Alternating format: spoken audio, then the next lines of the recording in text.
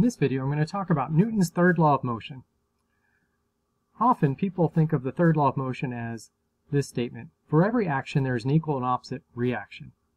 However, I found that students that use this definition when they're answering exam and homework questions don't do very well. A little bit better is this second definition: for every action force there's an equal and opposite reaction force. And if we skip down here, the second statement is more clear because it makes it more clear that we're talking about force rather than motion. Okay, the third law is not about a ball hitting a wall and then the ball coming back. The ball goes forward and then the ball comes back. That's not what it's about. It's about during the interaction, the ball is pushing on the wall at the same time that the wall is pushing on the ball.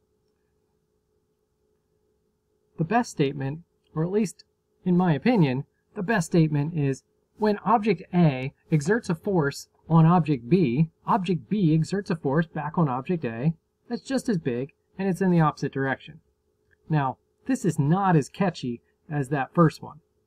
Okay? This first one right there, very catchy, easy to remember. Also, not very useful. Ends up leading to incorrect answers on exams and homeworks and quizzes.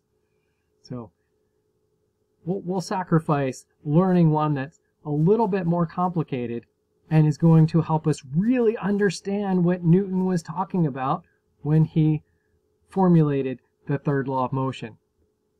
Another way that is pretty good: two interacting objects always exert equal and opposite forces on each other.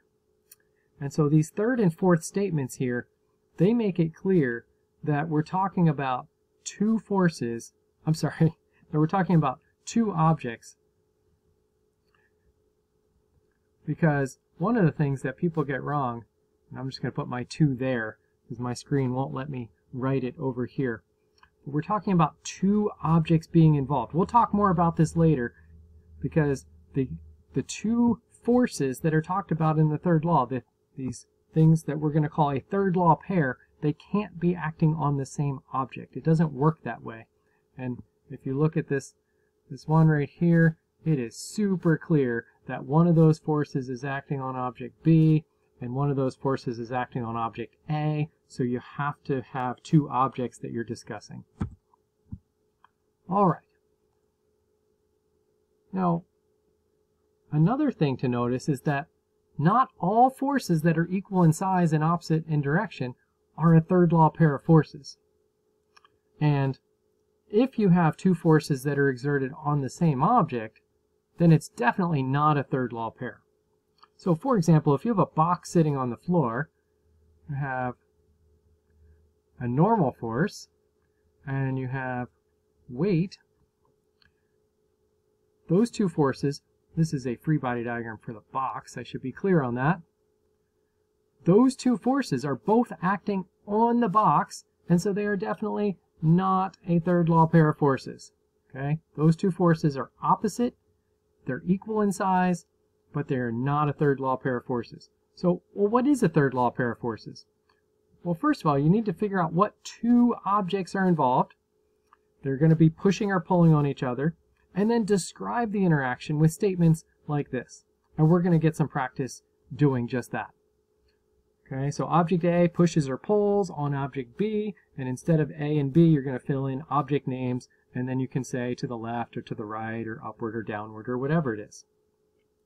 But the beauty of it is once you've written this statement, then all you have to do is just reverse them. So object A goes to there, object B, you switch it to the front, and then you change the direction. So let's see how that works. So here's an example. The bat pushes on the ball to the right, and so then when you go to do it the third law pair to that, you just switch the order and you change the direction, and then you've got it. Okay, so if the bat was pushing on the ball to the right, then you know the ball was pushing on the bat to the left. Which of those forces is larger? Neither. Okay, third law tells us they are the same size. Okay, it's an equal reaction. Okay, equal-sized reaction force. All right, so let's try it ourselves. A girl walking a dog. Okay, so the girl's holding on to the leash, which is attached to the dog. And so there is the force of, we'll call this force 1. Girl pulls on the dog to the right. And so then we just take these two objects and we reverse them. Dog pulls on the girl to the left. There we go. We switch the direction. All right. So you see those same two objects. We just switched them and we switched the direction. Which one's larger? Neither one. They're the same. All right. Let's try a couple more. Windshield. I'm just going to abbreviate. Pushes on the bug to the right. Doesn't matter, we can pick this however we want. And then we just switch this down to here. We say the bug pushes on the, what's it pushing on? The windshield. Which direction? Whatever way we picked before, we just do the opposite. Okay, so when a bug splatters on your windshield, the windshield pushes on the bug, but the bug pushes back on the windshield just as hard. Okay, these are equal.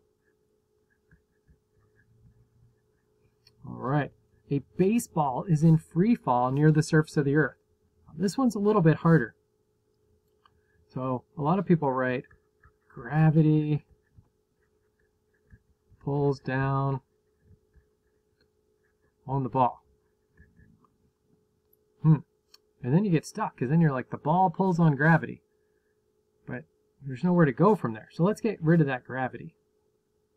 Now we can think about what's really pulling down on the ball. What is it? There's some object. That object is the earth. Now we did write this statement a little bit different. I put the direction here in the middle. I could have written earth pulls on the ball downward. It just was a little more natural to write it this way. But we can do the same thing. We can switch the order of these two objects to find the third law pair, because this one's a hidden one. Okay, the earth pulls down on the ball pulls which way? Up. And what's it pulling on? It's pulling on the earth.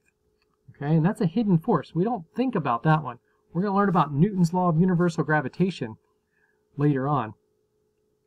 And you'll understand this a little bit better. But everything pulls on everything else.